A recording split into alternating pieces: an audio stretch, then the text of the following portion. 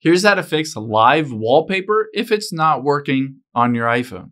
Now, the first thing we're going to do is head into the settings. There are two different things we'll check in your settings itself.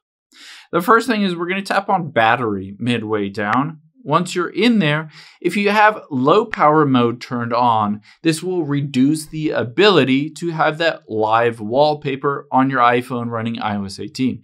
So just turn the low power mode off. You can see the battery at the top right turns from yellow over to black, indicating it's off. The second thing we'll do in your settings itself is we're going to scroll down and tap on accessibility, because within accessibility, another thing could be limiting that live wallpaper. You can see midway down is motion. Let's just tap on that.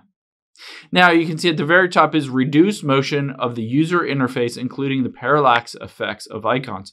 So if you have that turned on, then it could prevent the ability of your iPhone to do that live wallpaper. So again, turn that feature off.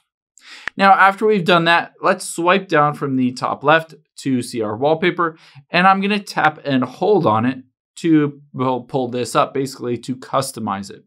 Now, if you're on a specific wallpaper, you might not be able to see the functionality that gives you the ability to turn on or off the live wallpaper.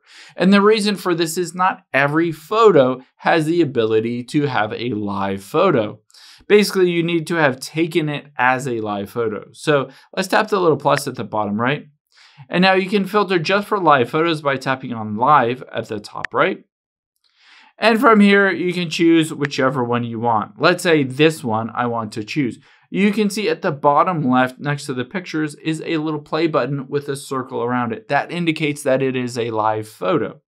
If it is tapped and it has the X around it, that means it is disabled. So you just want to tap on it again to make sure it's enabled. And then you can move it around. You can zoom it in or out or adjust it however you want, and it will stay as live.